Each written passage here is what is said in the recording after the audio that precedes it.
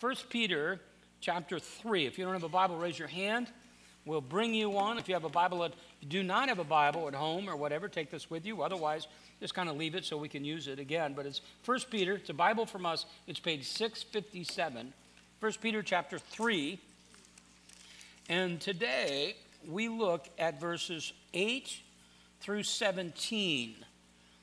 And 1 Peter chapter 3, verse 8, begins with the phrase, to sum up. Some of your translations will say, finally.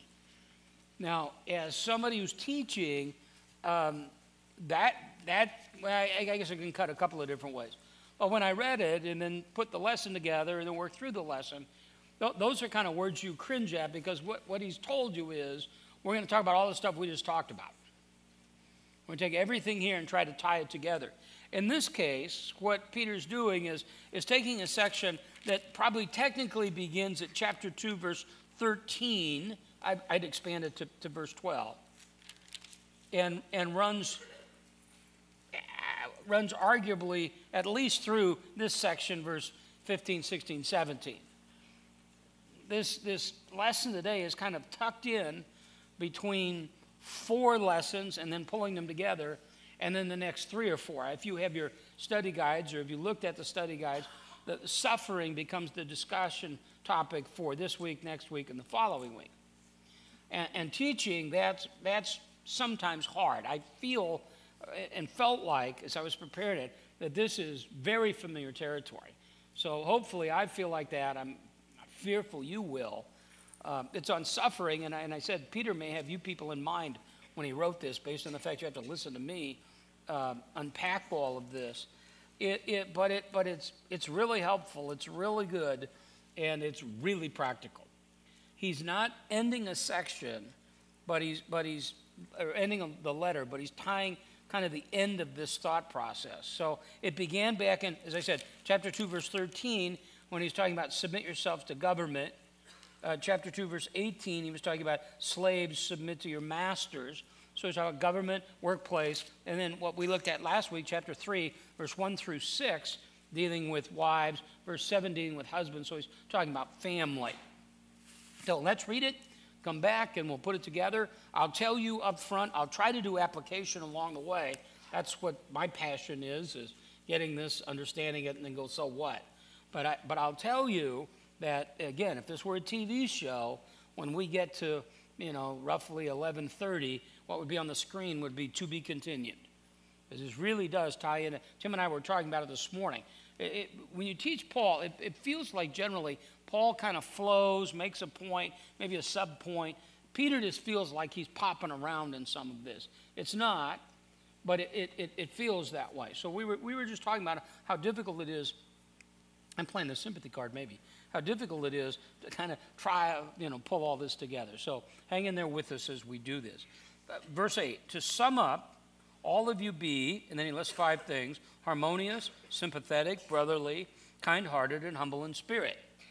Now he paints the contrast, not returning evil for evil or insult for insult, but, so we got a contrast when we see words like that, but giving a blessing instead. For you were called for this purpose, that you might inherit a blessing. And then he quotes from Psalm 34, for, so the for there is tying together verse 8 and 9, for the one who desires life and to love and to see good days, that's his way of describing a Christian, must, and 4 things, must keep his tongue free from evil and his lips from speaking deceit. He must turn away evil and do good. He must seek peace and pursue it.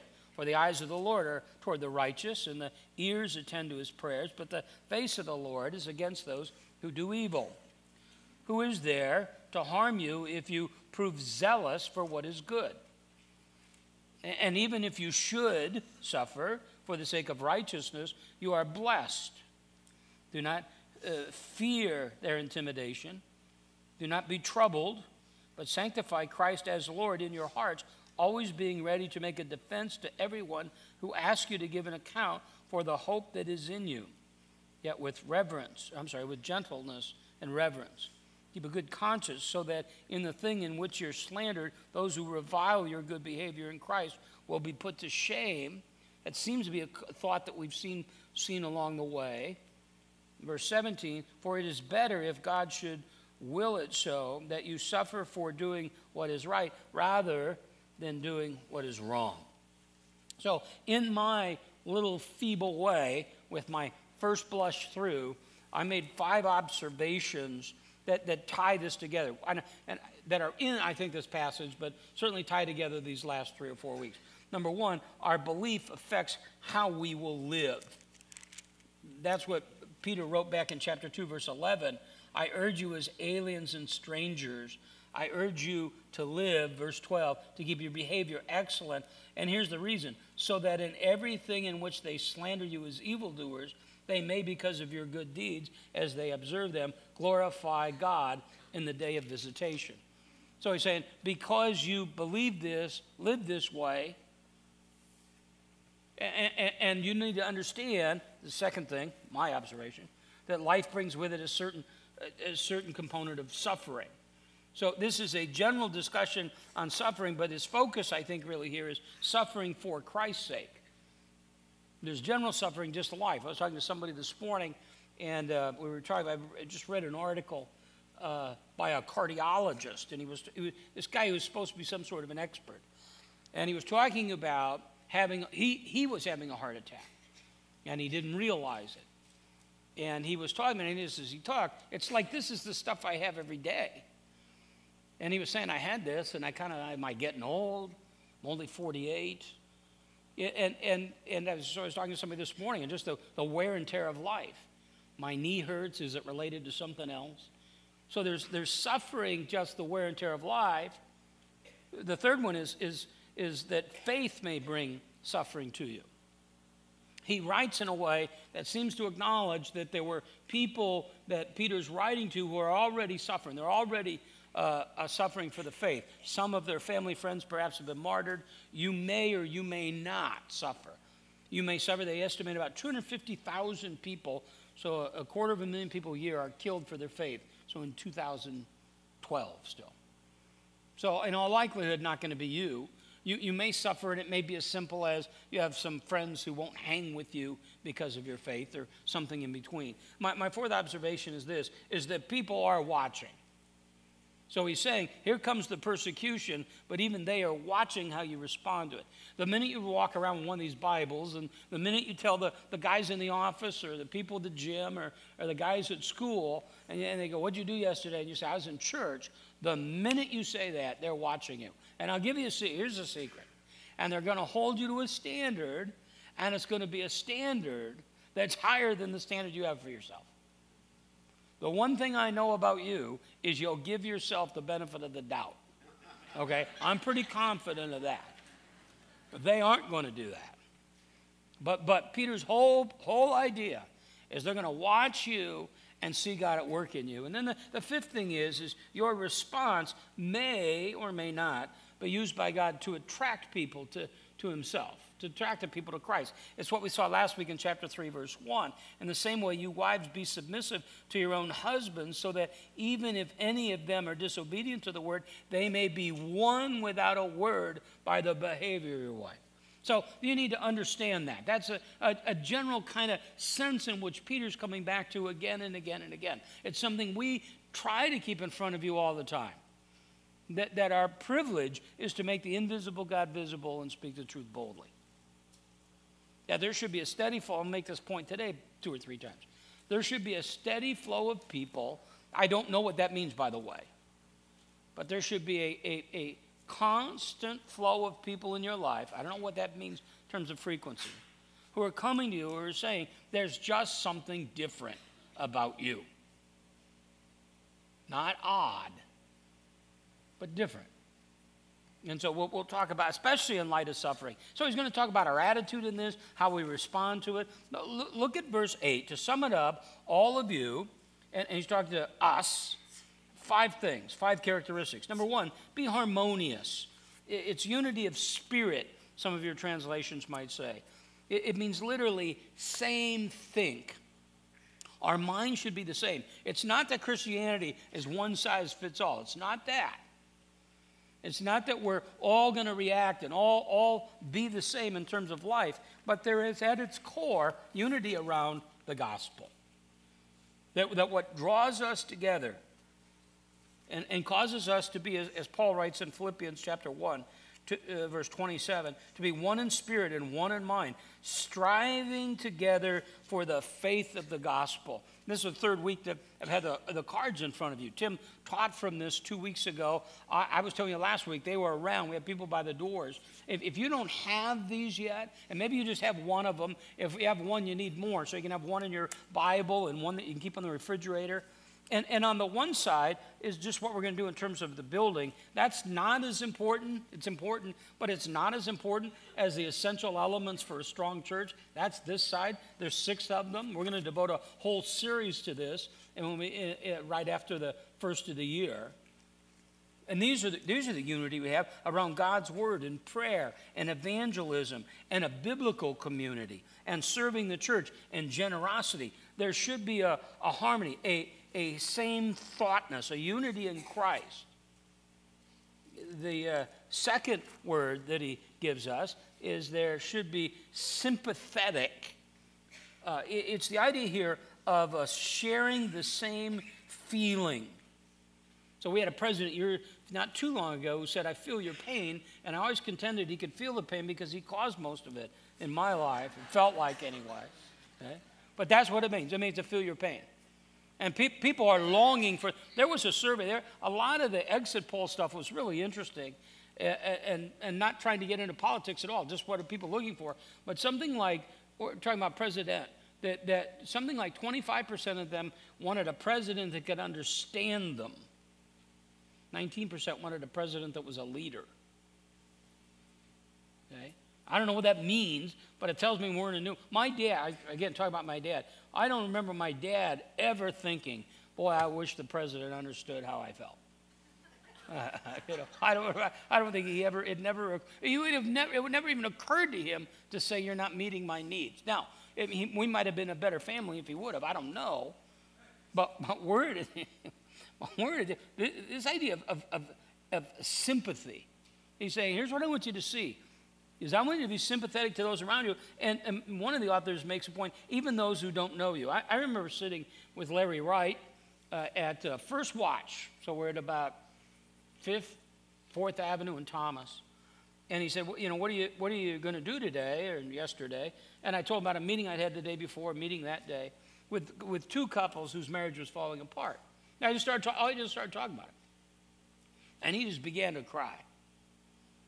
Right? That's how tender his heart was, especially in this area, is that we can't be insensitive, we can't be indifferent.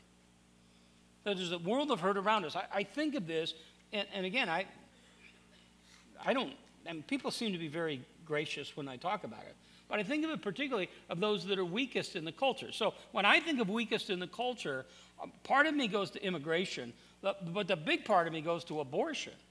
There's no one weaker in the culture than the unborn. They have no voice. And we're equal opportunity killers in that area.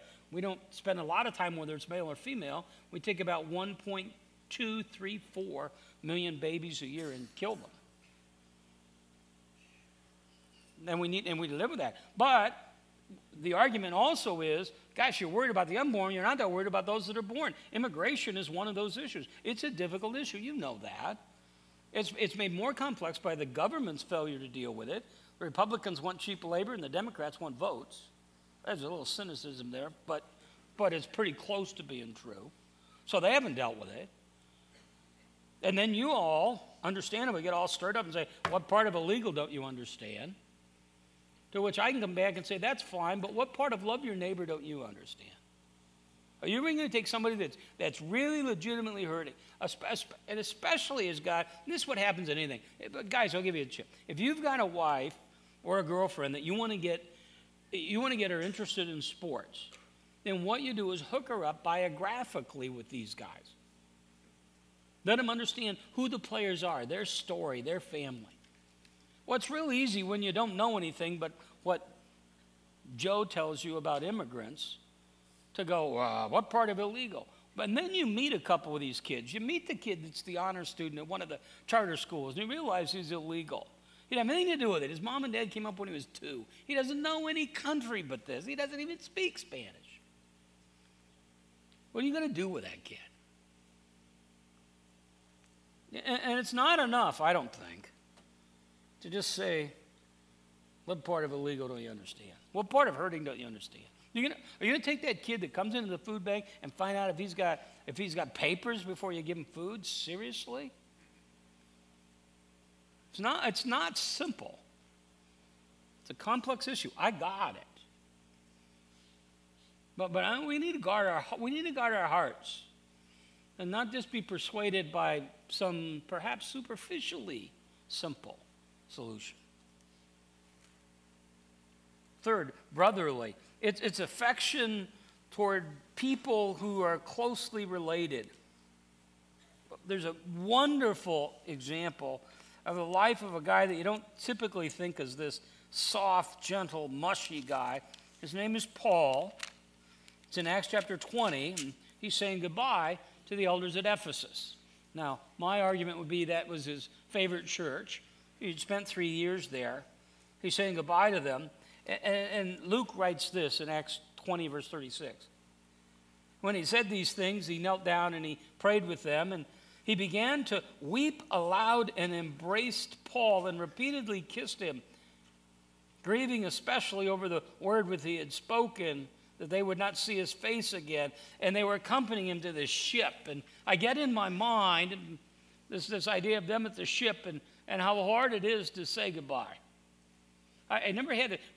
Both of my daughters live geographically, here in town. So when we say goodbye, it's goodbye. But even then, with the kids, I mean, Susan was awesome in that goodbye was often a difficult thing for the kids. They didn't want to go home, so she would turn it into a game. She would stand in front of the car and she'd wave like this, and they'd wave back.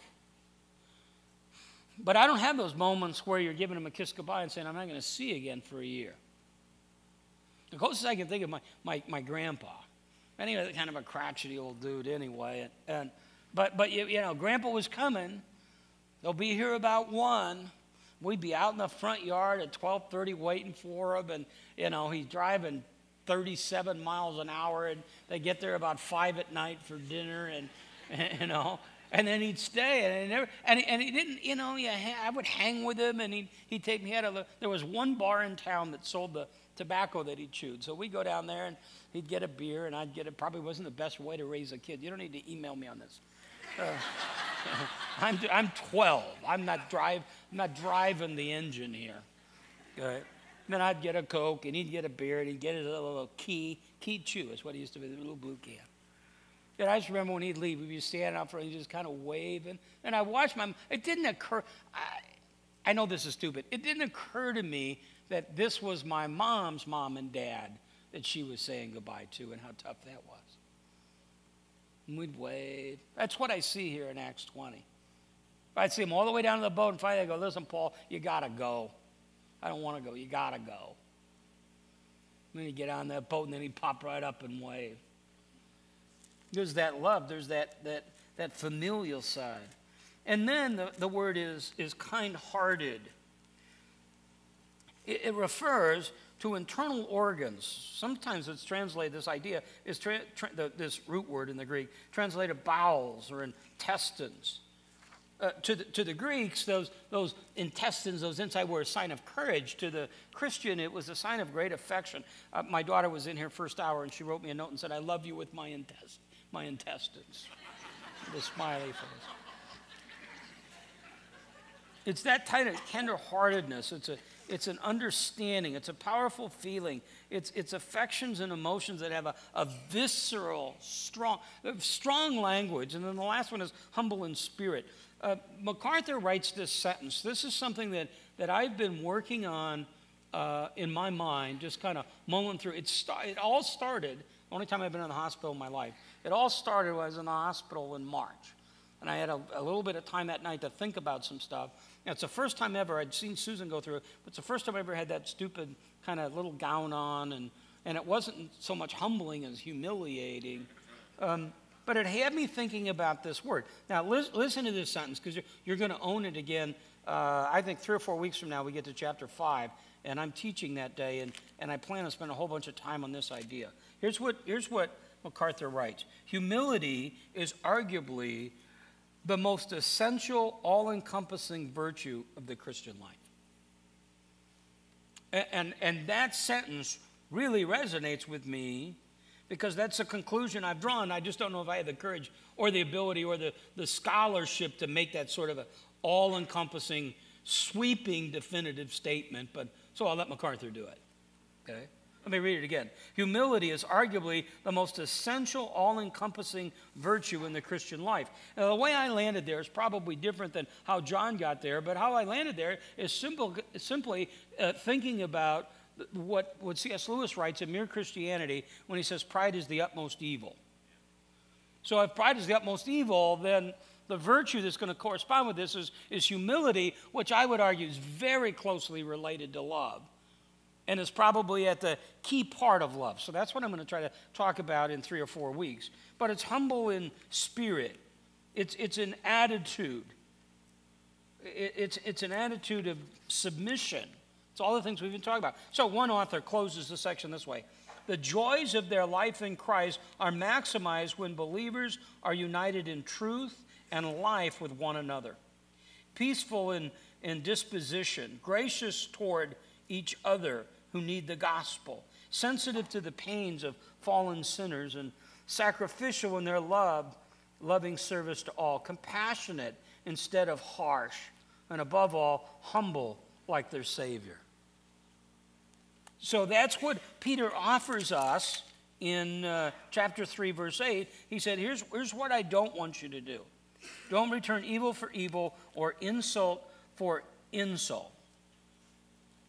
There may be those times where, and I would argue, that's just normal life. That's just normal life. We're going to have people who are going to say things about me, have nothing to do with your faith. You know, it may be because you're this odd little kid and everybody else is cool. It may be that you have whatever it is. It's your background. It could be the way you look or what you wear. But he's saying in the midst of this, there's going to be some mistreatment. He's not quite to suffering for your faith yet, though it could be part of that for sure. But there's going to be times when we're trusting God and trusting Him for the care that He has for us and His provision for us.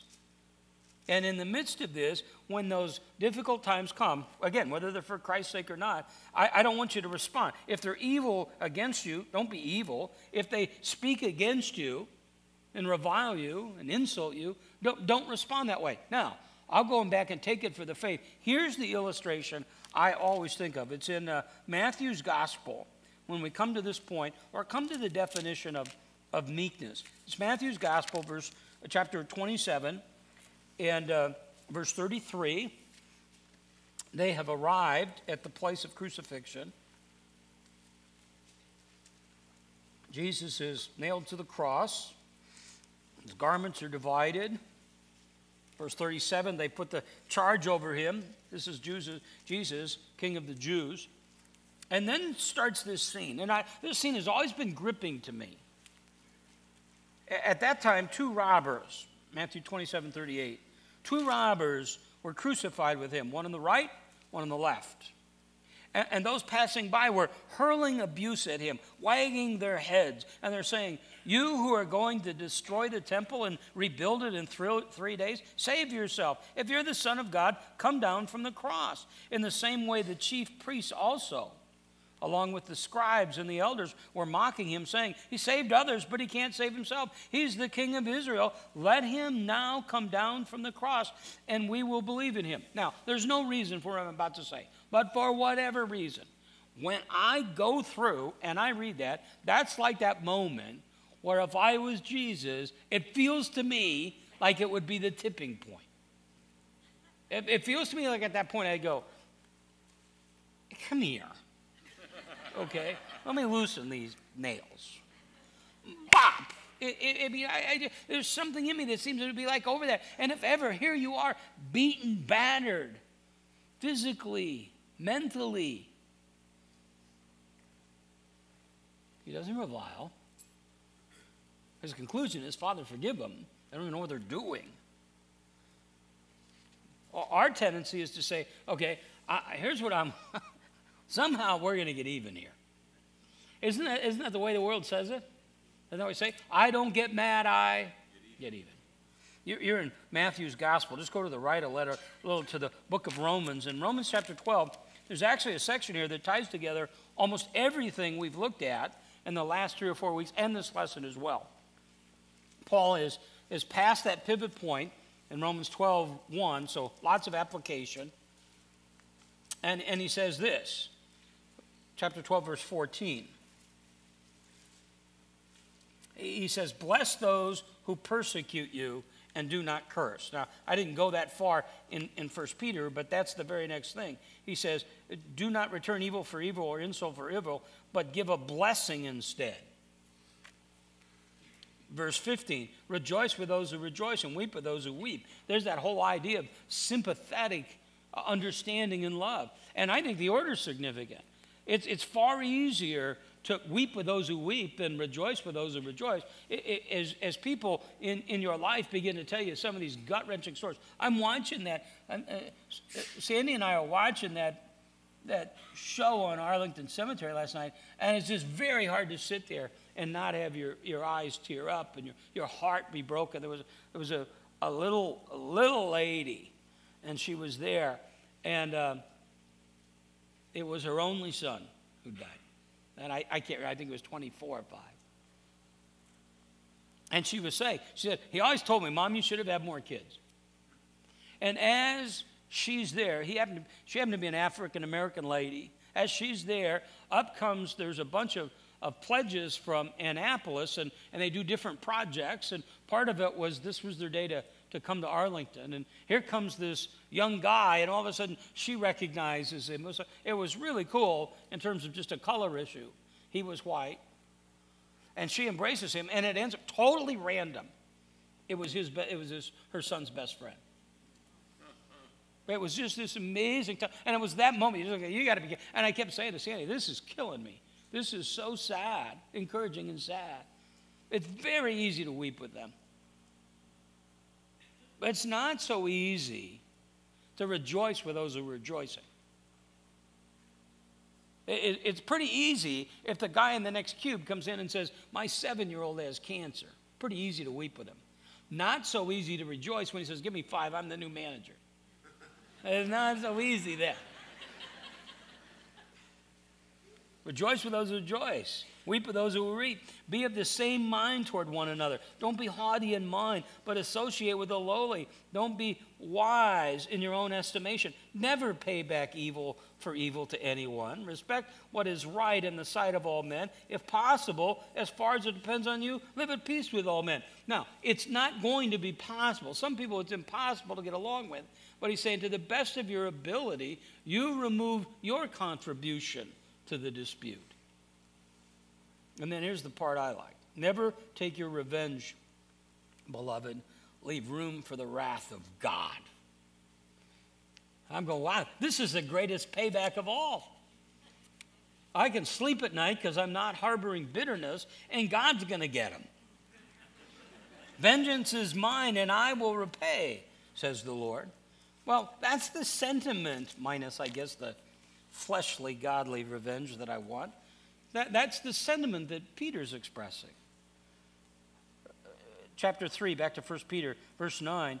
You were called for this very purpose, that you might inherit a blessing. You were called to suffer. You were called to bless, and you bless them in a variety of ways. You pray for people. You pray for your enemies. You share the faith with them. You love them the best that you can, unconditionally. And you forgive them. There was that incident recorded in Matthew's gospel, Matthew 18, where Peter comes to Jesus and basically says, how often should I forgive my brother's sin? 7 times? And remember, Jesus' response is, no, it's 70 times 7. Well, is Jesus saying 490? No, he's giving a picture here. You just forgive. Charles Spurgeon says, the gospel that we believe, the gospel is a gospel of giving and forgiving.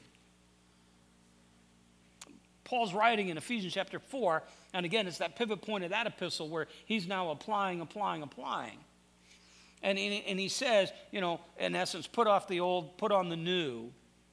And he gets to the end and he says, let all bitterness and wrath and anger, rage, clamor, slander, let them be gone for you.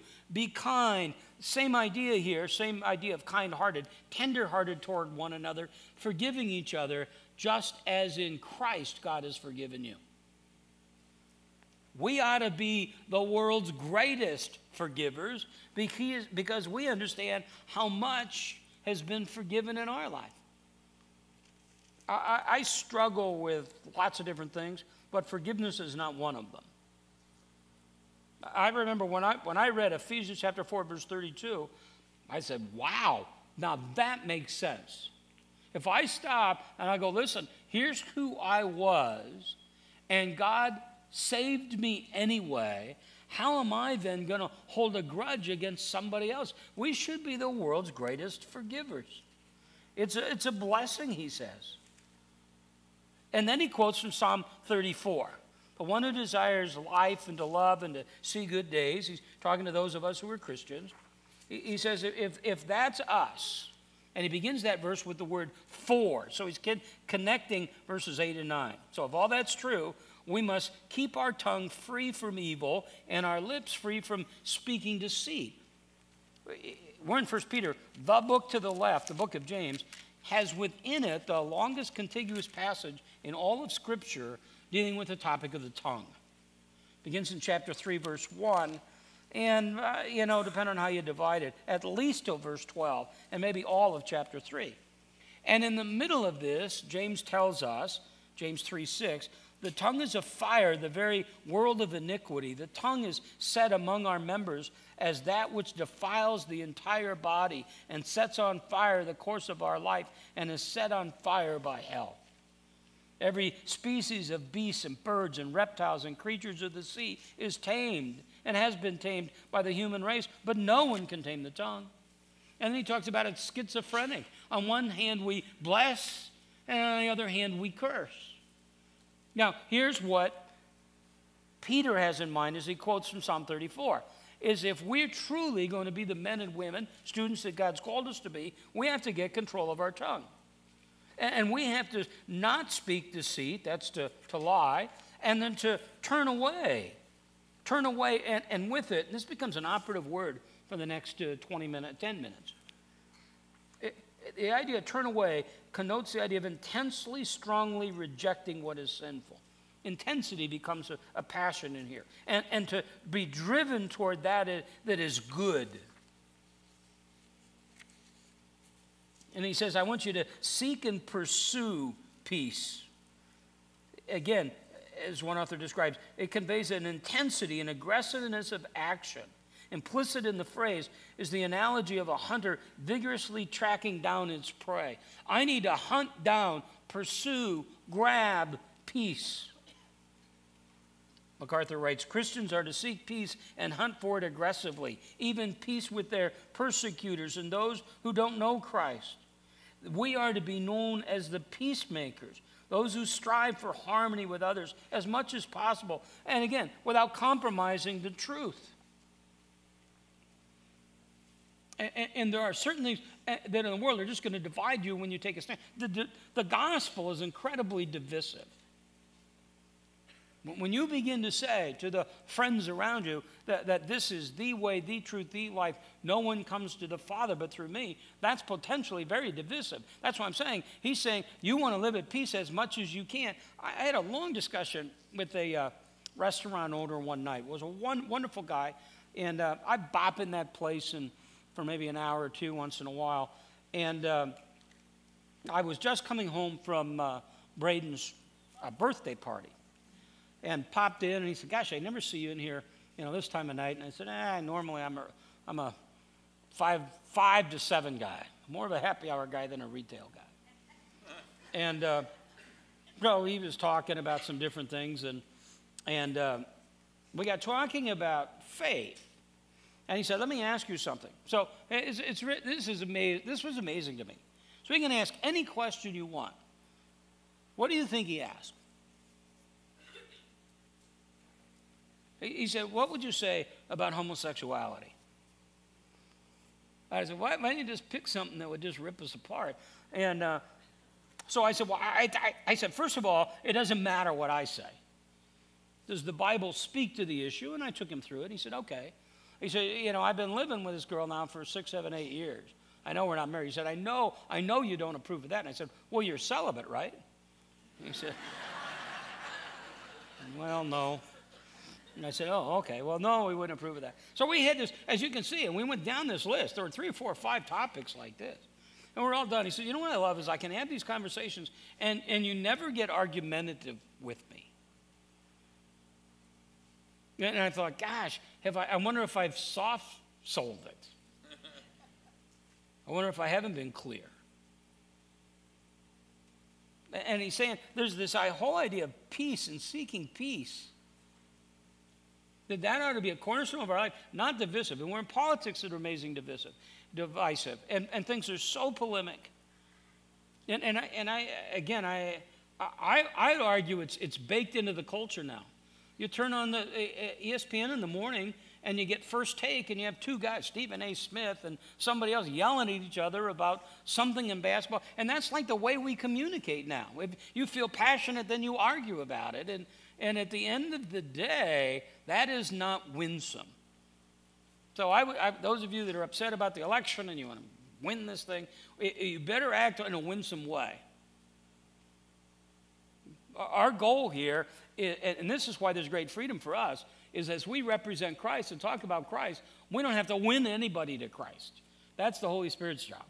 Our job is simply to present the truth in a way that's loving and understanding. And you ought to be able to look around and just take the pulse of your relationships. If you're at war with the people around you, and every time you talk about this stuff, it becomes volatile and explosive. Okay, I get it, but just, is it you? And he gives them some comfort. Verse 12, for the eyes of the Lord are toward the righteous. The ears attend to their prayers. It's an Old Testament picture. It speaks of God's special, caring watchfulness over his people. He said, on the other hand, the face of the Lord is against those who are doing evil. It's an Old Testament picture, again, of judgment. Here's what he's saying is God's watching everybody. God understands everything. But to those of us who are Christians, he said, he sees everything that you do. One author writes, God is always fully aware of everything in the lives of his children. It ought to be a great incentive for believers to live as Peter has outlined, knowing that they can have confidence that the Lord is always watching and waiting and ready to hear and answer their prayer. Yeah, there's part of it, but if I don't have my correct thinking, that's a very scary proposition. He sees everything. Now, I find great comfort in that. I'm a DirecTV guy now. I've been converted. It's my second biggest conversion of my life. Okay. And so now I have the red zone. Okay? Well, this is not a good thing for me. So there's 4 or 5 games. They're driving. Broncos are ready to score. Cardinals are ready to score. Let's make it something as rare as the virgin birth, okay? Let's make it something rare. Let's make it something that happens every day. Cardinals are ready to score. You're flipping over. Well, sometimes I'm afraid we get the idea that God's in heaven with the red zone, and he missed that little thing that happened in your life. That cancer snuck in while God was drifting away. That job got away. Oh, man, the Panthers are ready to score. Right, as God's carried away. No, he sees everything. He understands everything. He has absolute control. R.C. Sproul, no maverick molecule loose in the universe that can usurp his plan. There's nothing that comes into your life that God doesn't cause or allow. That's what makes him God. And so I don't have to worry about it. This is an unbelievable thought to me, amazing thought to me. God loves me more than I love myself. And I will tell you, I love myself a lot. God loves me even more with a perfect love. And he says, you know what? Right now, you don't need that to go the way you want it to. You need a little suffering. You need a little pain. Why? We know what? What's the big answer? My good, his glory.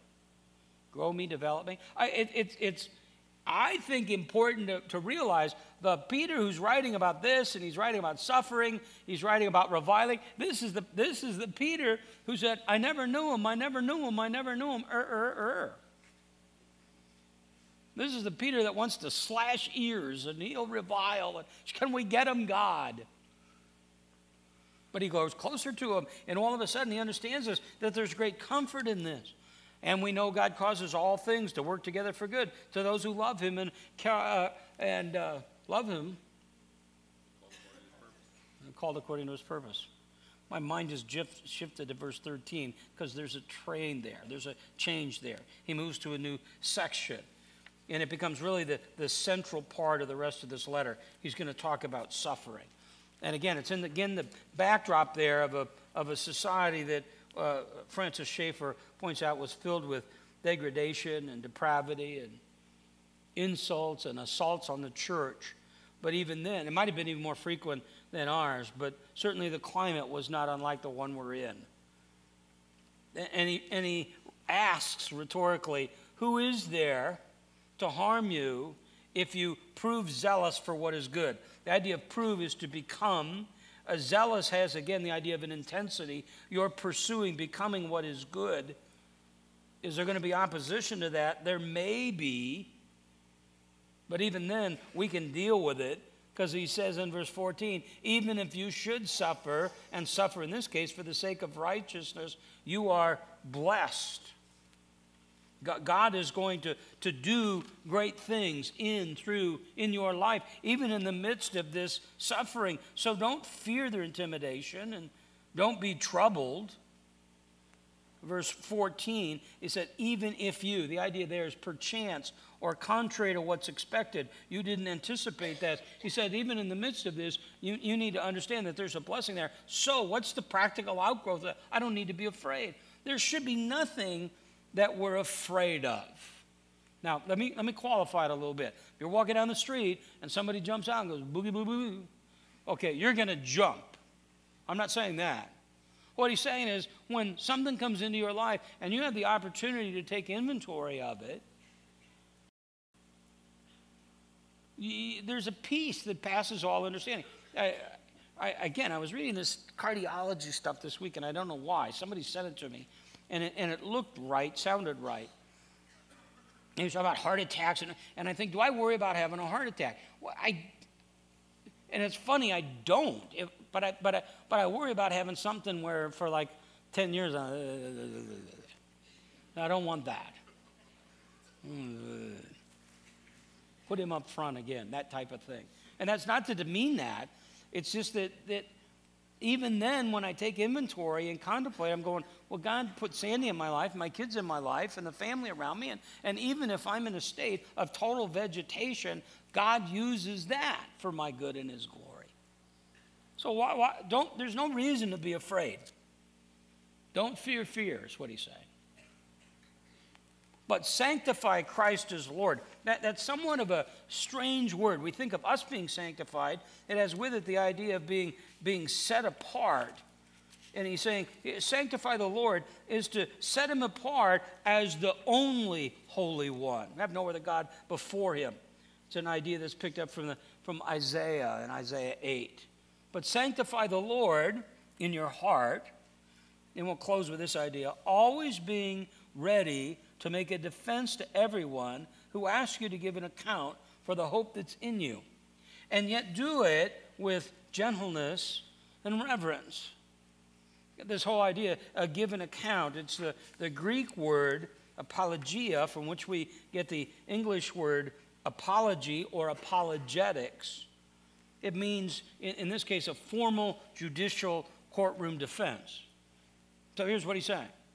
When you begin to submit to government and submit to the masters and submit to your husband and love your wife in a way that's contrary to the culture, people are going to look at you and they're going to say, can you explain yourself to me? And that should be happening. I said it before. That should be happening on a frequent basis. They may not say it that way. They're going to say, I don't know how you do it. If you have somebody who starts sentences with, I don't know how you do it, your response blows me away. I could never handle that the way you do, okay? When you hear that, the little hairs on your neck should stand up, your little heart ought to begin to beat, and you ought to be going, this is it. This is the opportunity, because what they're asking is, what makes me tick? How can you handle that? How do you stay so calm? How do you love her when? How do you submit to him when? How do you handle that with your kids? How do you handle that at work? Calling all 10 of us in to lay us off, and that's a scary proposition. And yet, not in a whistling through the graveyard mentality, but somehow in you, and it's not that it doesn't hurt, but you handle it differently, noticeably different, so they come to you and say, I want you to give an account of the hope that's in you. I want you to give me a word, a message.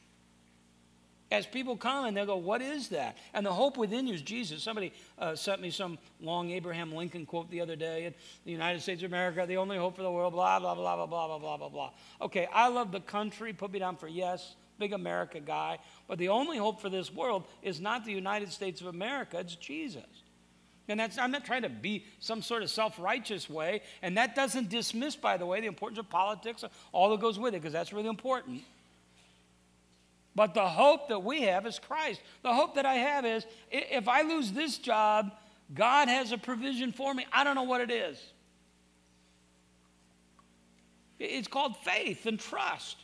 And if you had every answer to every question, you wouldn't need faith and you wouldn't need to trust. To give a hope. It's the blind man. I love John 9. I love John 9. So Jesus walking into town, there are the disciples, there's the blind man. They say, well, who sinned, this man or his parents? Sin that he's blind. And Jesus goes, boys, neither one of them. But he might be a display case for the work of God. And that's what you and I, by the way, that's what all of us are. We're all spiritually blind. We can now see we're all display cases for the work of God. But then the story goes now with the blind man. Now the leaders want to come and they're going to inquire about this. They go, wait a minute, what happened? And he said, I don't know. Well, he made you see. How did he make you see? They put this in my eye and the rub, I can see. What? And here's what he said, here's what I know. I was blind, now I see. That's all I know. I may know more a little bit later, but that's all I know right now. And they come back to him and they stay on him. And finally he said, wait a minute, do you want to believe in him too? Well, no. That's not what we're looking for. Don't be intimidated when God puts you in that place. The very fact that I can say God put you in that place should give you comfort. Where somebody around you is saying, man, I'm spitting. It's like Gallagher concert in the front row here. Spitting all over. When God puts you in this place where people are asking you, make a defense. What's going on? He'll give you the words. You pray. All you do is pray. Father, give me the words. You said you would give me the words. And you don't have to come up with some fancy answer. You don't have to answer every question it has. What does a witness do? A witness simply tells what happened to them, what they saw. And you can say, I don't know. Here's what I do know. I was lost on my way to hell. Now I'm on my way to heaven based on belief in Jesus and the cross. Well, what about, I don't know. I'll have to get back to you some other day on that one. But the fact that he says be ready, and the idea there is in a tense that implies a continued preparedness. Be ready to make a defense. Keep your conscience clear, so that in the thing in which you're slandered, those who revile your good behavior in Christ will be put to shame. Keep your conscience clear. Behave in a way. Conscious about the sense of right or wrong. It's not perfect, but it's something you have. We see it all the time. Somebody will come and they'll say, I'd like some advice on something. And I'll say, well, what do you think you should do? And almost always, their gut tells them the right thing. A lot of times, I'll stop and say, why are you asking about this? Well, something doesn't feel right. Well, do what's right. So that you're not guilty, you're not accused. You'll see that happen. For it is better, if God should will it so, that you suffer for doing what's wrong than doing what's right. It's better not to be caught doing something wrong and suffer discipline, but to do what's right and suffer under God's hand of perhaps chastisement of those around you for your edification. So when they slander you, hurt you, they suffer. But it's to suffer for doing the right thing. As I said, if you remember back 45 minutes ago, maybe a little longer now, I said we'd reach the end and it would say on the bottom, to be continued. So this is exactly where we'll pick up with really the same thought of suffering, not next week only, but next week and the next 2 weeks. So Jake's going to come, lead us in our time of communion, close this time, and then our time of worship. So let's pray together. Father, thank you for this awesome truth. Thank you that we can know you, love you, worship you, serve you. God, knowing you does not mean that there isn't hardship in our life. In fact, it guarantees it. God, we don't say it in an arrogant way, but allow it to happen so that you can be glorified and we can draw closer to you. God, use us. We pray that in Christ's name. Amen.